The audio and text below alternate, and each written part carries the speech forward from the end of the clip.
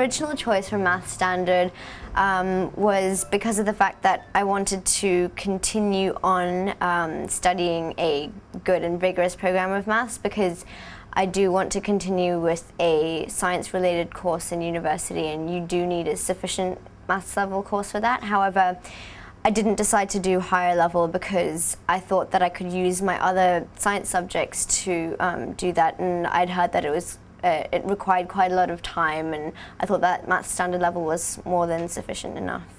My choice was Maths Standard, and what influenced my choice was the fact that I wanted to continue to gain an understanding of mathematics, and in the future for university I hope to study a scientific course. Well, originally I chose standard level maths because I thought it would be necessary for the university courses I wanted to study. And a lot of teachers, well, a lot of other people I talked to from universities said that a studies maths course wasn't very impressive when they looked at your list of subjects, and it was considered like a lesser subject. So I originally chose standard to look impressive. I originally chose maths studies because I wouldn't have chosen maths to do at A-level, and I don't want to study maths in the future, so I chose maths studies because that's why I chose maths studies. I wanted to study economics in university, and this was preferred. The thing that influenced my choice to do higher maths was because I wanted to do engineering in university, but I ended up wanting to do architecture instead, but it was too late to change, so. I wanted to do engineering at university, so I needed a higher math course to be adequate for that course.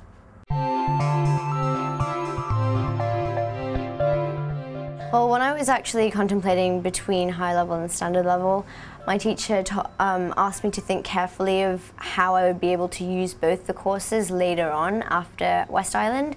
And I realized that even though biology and just science in general requires quite a high level of maths, the standard level course is quite rigorous, and the material taught would be sufficient for later on as well.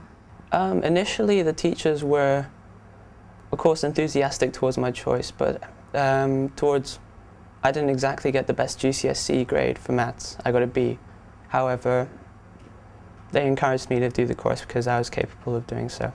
Well, I had standard lessons for about a month and a bit, and it was, although I had an A for GCSE maths and I thought I could cope with it, it was actually quite difficult, and it's kind of university level almost. It's definitely A-level maths.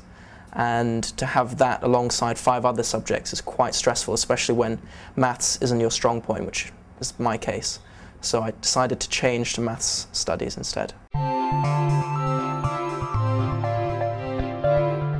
The advice the teacher gave me was to work hard and just not slack off, and if I did that then I would be able to cope with it. My maths teacher told me that even if I do get A* in GCSE, it doesn't mean that I should do higher maths, because the courses are really different, and GCSE is a lot easier than IB, even standard. So even if you got A* in GCSE, you might not be able to get a level 7 for standard maths. So the advice that my teacher gave me was that Math Higher is a lot harder than GCSE, so even if you got an A*, don't think that you're definitely going to pass higher. The first probably 4 topics are quite similar because they're just moving one step further in terms of differentiation or quadratics or functions. However, once you get on to the newer topics such as integration and sequences and series and normal distribution and things like that, it's quite different, but the fundamentals lie within the course at GCSE, so it's probably a good idea to revise that before choosing the course. The course is very different from the standard level and GCSE. From GCSE, it's just getting the basic understandings, whilst standard level takes it to the next level. A lot of my teachers said that I should do studies maths because I wasn't really maths wasn't my passion in terms of subjects, so they recommended doing studies, and I think I should have listened to them in the first place, probably. So I'm glad I'm doing studies now.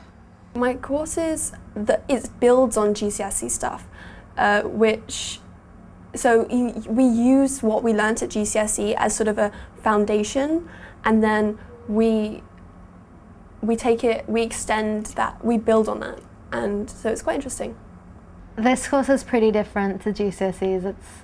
It's a pretty big jump, but I mean everything is in the textbook, and like you've learnt some of the stuff before, so, and then whatever you haven't learnt, you learnt now, so it's okay.